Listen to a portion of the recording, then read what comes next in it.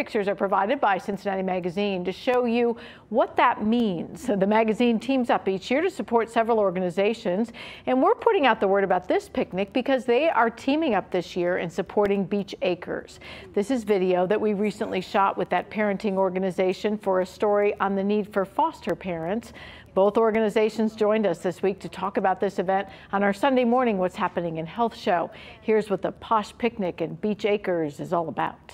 It is a posh picnic because it really is. Someone will be playing a grand piano, we will have a person strumming a guitar, we will have blankets laid all over the lawn, and just tons of just delicious food. Beech Acres, really, we are celebrating our 175th year, so we're one of the oldest, longest lasting agencies, nonprofits in Cincinnati, where we've really created these loving connections, strong families and strong futures, what we're all about. Cincinnati Magazine's Posh Picnic is on Wednesday, July 17th, 6 to 9 in the evening at the Peterloon Estate on Hopewell Road in Indian Hill. If you would like more information on this event, just click inside this story. We have a link at what'shappeninginhealth.com.